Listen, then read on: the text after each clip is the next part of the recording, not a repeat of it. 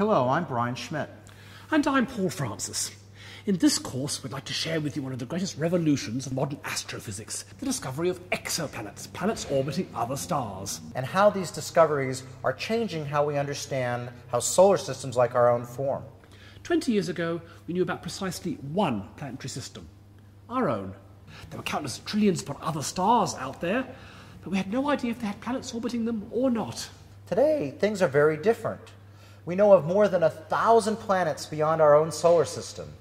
The universe is literally teeming with planets, and some of these planets are very strange indeed. Hot Jupiter-like systems which are literally skimming their stars' surfaces. Cold and lonely free-floating planets drifting far away in the deepness of space. Diamond planets, and planets that have glass for rain. Super-Earths, even planets orbiting neutron stars which really shouldn't exist. Each of these discoveries are helping us shape our understanding of how solar systems like our own form. This is one of 4 courses that together make up the Australian National University's first-year astrophysics unit.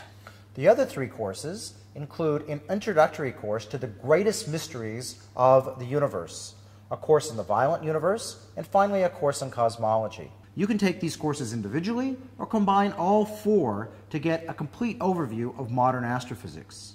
To really get the most out of our courses, you need to have a solid understanding of high school level physics and maths. Hardly a week goes by without us opening our newspapers and discovering yet another exoplanet discovery. And we look forward to sharing the latest results with you.